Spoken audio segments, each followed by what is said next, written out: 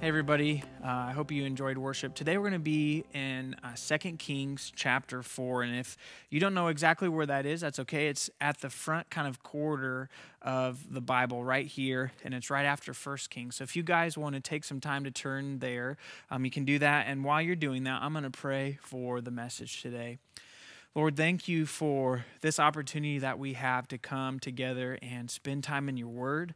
I pray that all distractions around us would just cease and that your voice would be the loudest in our life, that you would speak through me, that you would open our eyes to your word and the truths that you have for us today. Lord, we love you and we praise you, and we're so thankful that we can come together and worship you today. So today we're going to be talking about this time between when something happens in our lives. Maybe it's a bad circumstance or we're told something about our future, and the time between whenever that happens and when God shows up, when the promise of God comes to fruition, or when the bad circumstances of our lives turn into something different. We walk out of a different season into a new one that we maybe enjoy more. What happens in between that time? And we're going to call that time in the meantime. Today's sermon is about what happens in the meantime between that time where something bad happens or we're given a promise or whatever we want to see happen, and the time when it actually happens in our life. Our life is full of these times of in the meantime, and if you look at the Bible is chock full of these times in the meantime. And a lot of times, for some reason, we don't get to see the 40 years that happened between Moses and the burning bush and rescuing the Israelites. We don't get to see all the time in between Joseph, and we get to see a little bit more of his time. But we don't get to see all of the in the meantime. So many times we're skipping a verse or two, and it's 40 or 50 years, maybe even longer.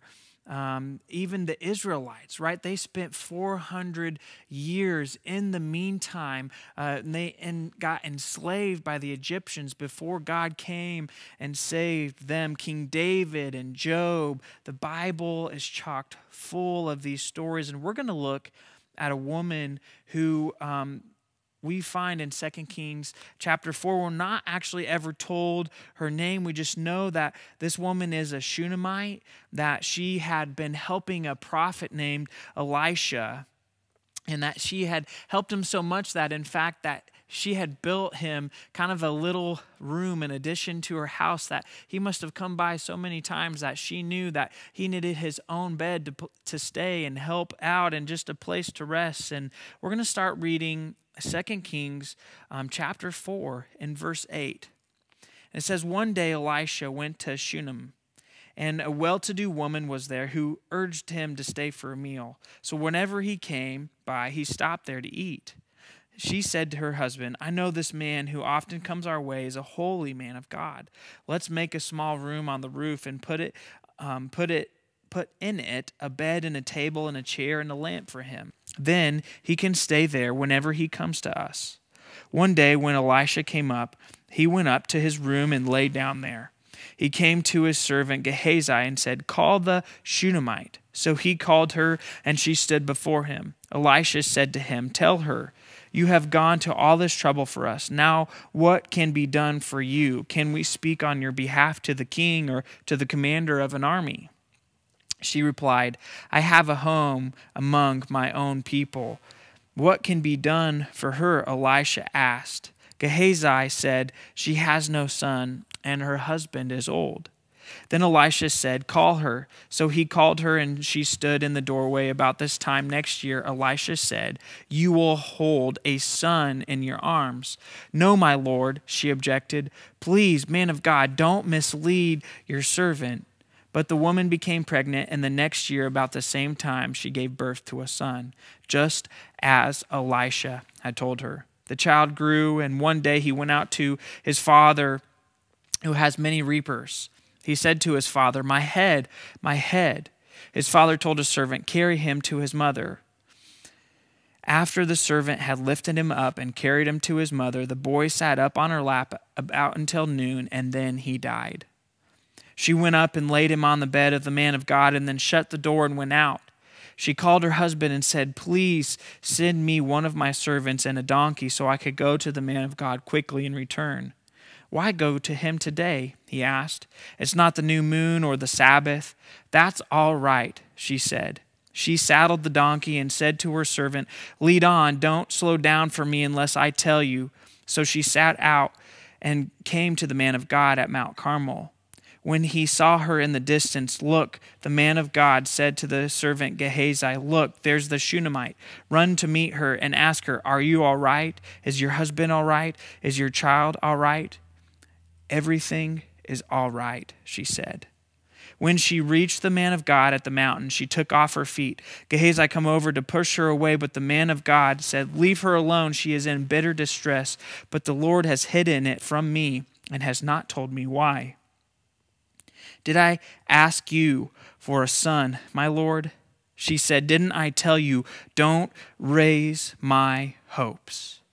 This woman is in the meantime. She got of the fulfillment of a prophecy from Elisha that she was going to have a son, and she had seen it come true, and the boy was raised up in her home, something that would have been seemingly impossible, but yet something bad has occurred. And in the midst of the meantime, she runs back to the source of her blessing, to Elisha. And we see that even though she told everybody else that she was all right, that she runs back to Elisha, and then she kind of comes before him and says, "Why did you do this to me? Why did you give me what I wanted, but then have taken it away? Have you ever been like this woman in the meantime?" This story reminds me of the story of my dad. I can remember it vividly when my sister called me, and I answered the phone, and she was in tears and was trying to tell me what was going on with my father, but she couldn't get the words out, and I tried to calm her down. And what I finally got out of her was that my father, they believed, had a heart attack, and he was on his way to the hospital, and they didn't even know that he was going to make it to the hospital. They didn't know what was going on, but they believed he had a heart attack, and she was calling to tell me that she didn't know if we would ever talk to our father again.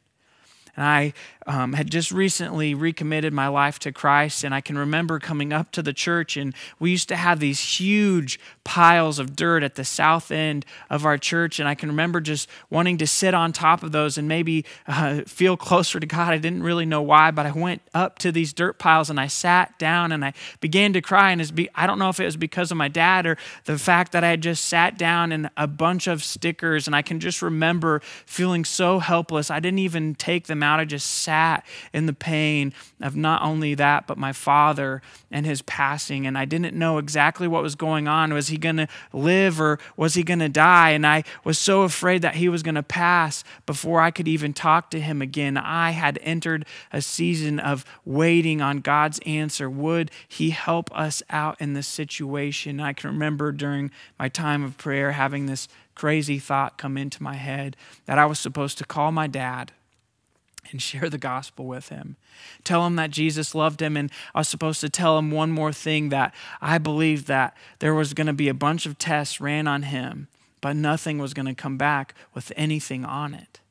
So I grabbed my phone after about 30 minutes of conversation with the Lord and telling God that I didn't want to call my dad. This wasn't the time to share the gospel. Like, this wasn't the time to do all this thing. And is this even you? Was this even from you? Or did I just have this crazy thought, or I just made this up because I was in distress and I just continually felt like I was supposed to do it? And so I called my sister, who handed my father the phone, and I told him exactly what I just told you. I told him about the love of Christ, and I told him that I didn't think that any test was going to come back with anything on it.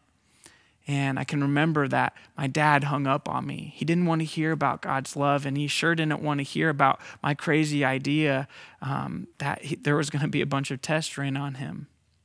I had entered the meantime, and week after week and month after month, I was on my knees in prayer, much like this woman in distress, asking God for an answer, asking God to come to answer the prayer of helping my dad, not only to be healed of whatever was going on, but to be healed from his salvation need. He needed to be saved, his desperate need to be saved by Jesus. We had entered the meantime.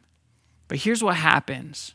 When we are in a season of the meantime, I believe that there are three different things that happen when we are looking in the meantime. The first one is that we actually forget that God is sovereign. When we lose control of our own life, we start to manipulate our thoughts about God, and we actually believe that He has lost control too. When we start to lose control, we believe that God has also lost control. But what I want you to know is that God is still in control. God still knows all things, that God could easily prevent in His power what He allows in His wisdom. Whatever we're going through, God could prevent in His power, but He is using it as a way to shape you back into the image of Christ. Christ has suffered all things, and it made Him go to the cross for us.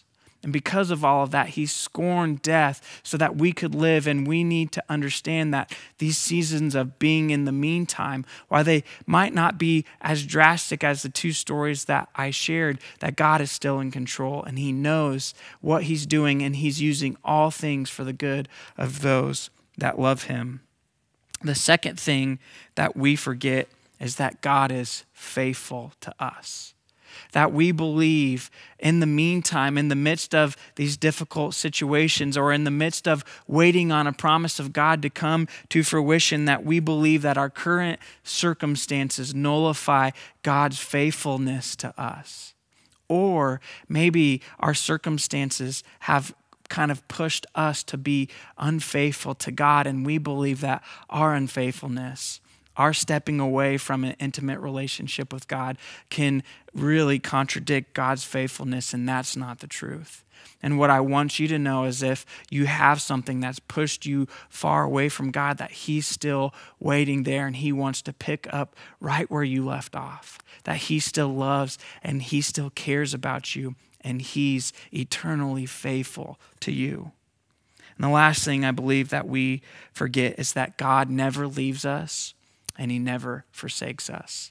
In the midst of all of the difficult circumstances that we face, one of the biggest things that I believe the enemy tries to get us to believe is that God doesn't care, that He's not near to us, that we're separated from Him forever. And God's promise is that He has never left us, and He'll never forsake us. And so no matter how loud the circumstances of your life are screaming, God is there and He is with you. And He might not rescue you from that circumstance, but He wants you to know that He will be with you every step of the way. In the midst of being in the meantime, we see that this woman went back to the source of her blessing.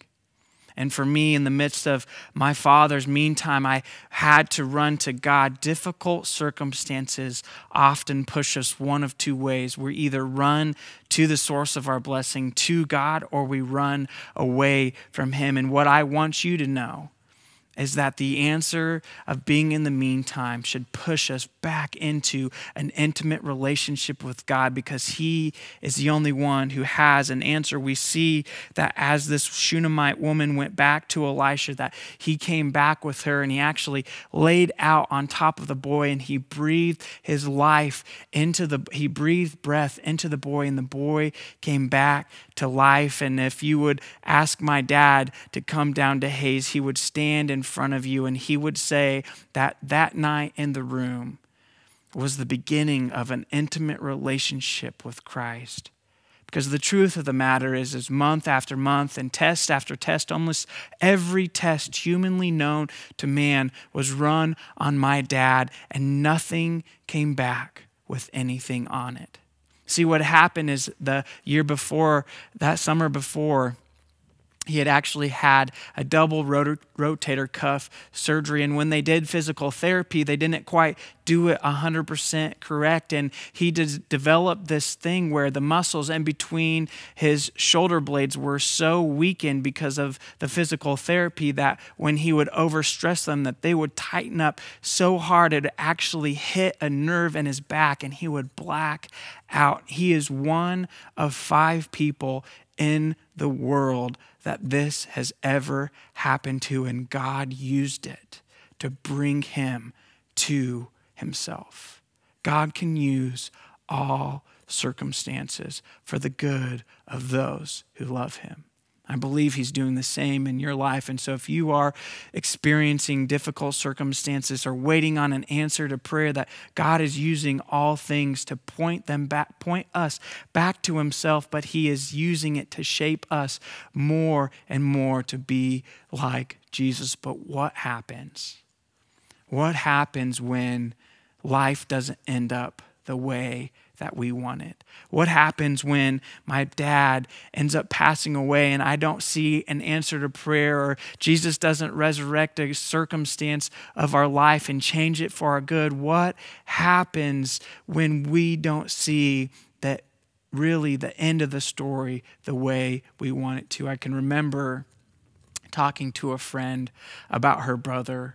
Her brother had developed cancer at a young age, and they were praying and hoping and dreaming of chemo working, and it just continued to deteriorate his health. And I can remember talking to her about all of these stories about people saying, if you have enough faith, he can be healed. And all of these things were hurtful to her, and all of the prayers and all of the things that had happened, he ended up passing away at a young age. And no matter how hard things they prayed, no matter how much faith they had, it didn't help the situation out. What happens? I can remember sitting down with her and having a conversation about this very thing. How do we handle these circumstances as Christians? How do we handle this young boy not being healed of cancer? How do we do all of this? And I could remember the day she told me her answer, and she said to me, my brother was healed. I just didn't get to see it. And my mind was blown, because what this girl had told me was that she has an eternal perspective. And the hope that we have as Christians is that we have the hope of eternity. We have a hope that goes beyond this life, and despite all of the brokenness we experience, we have the hope of Jesus' return and creating a new heavens and a new earth. See, the truth of the matter is we are all in the meantime.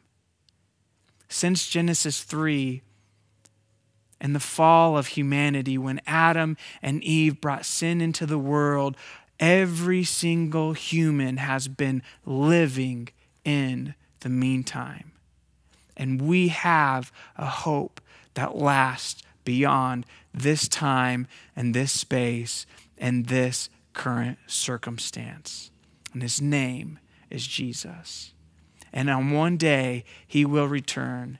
And all our hopes and all of our dreams and all of our prayers for a new life, for a new earth, they will come true, because his promises will always remain true. Let's pray. Jesus, thank you for giving us a hope that lasts beyond this life. A hope that is set on eternity, a hope that defies death. God, thank you for sending your son to die the death we deserve and give us a life and a relationship with you. And I pray for people who maybe they're listening to this and they don't have a relationship with Christ, or maybe a current circumstance has pushed them far away from you. I hope that they would know that you are there and you are extending out the invitation to come into an intimate relationship with you. And for those of you who are waiting in the meantime, let's not forget that God is still in control. Let's forget that his promises, let's not forget that his promises will always come true and that he will never leave us, that he will never forsake us. Let's not forget the goodness of the character of God, and let's remain strong in our faith in the meantime.